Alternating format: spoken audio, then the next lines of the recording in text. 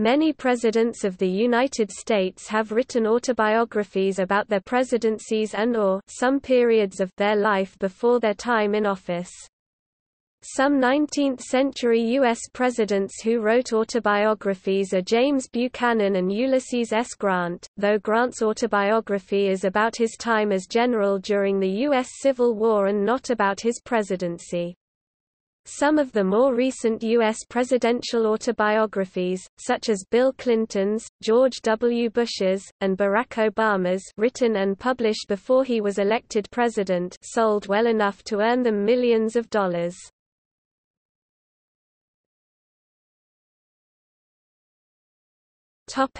Autobiographies covering the period of their presidency. Note: only publication information for the first edition is given.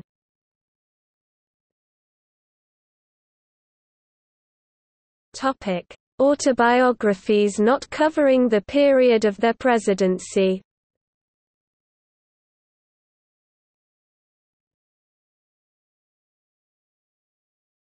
Topic: published diaries and papers.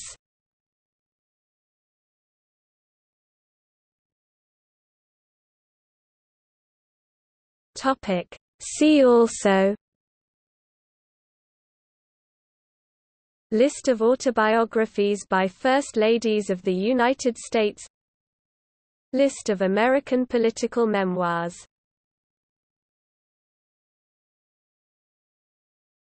Topic: notes.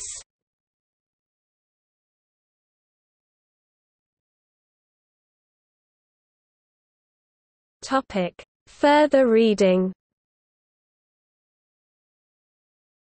Trex, Ethan, September 9, 2010. A Brief History of Presidential Memoirs. Mental Floss. Robinson, Joshua, November 8, 2010. A Brief History of the Presidential Memoir. The Daily Beast. Topic: external links. James Buchanan's autobiography for free. Theodore Roosevelt's autobiography for free. Calvin Coolidge's autobiography for free. Herbert Hoover's autobiography for free. Martin Van Buren's autobiography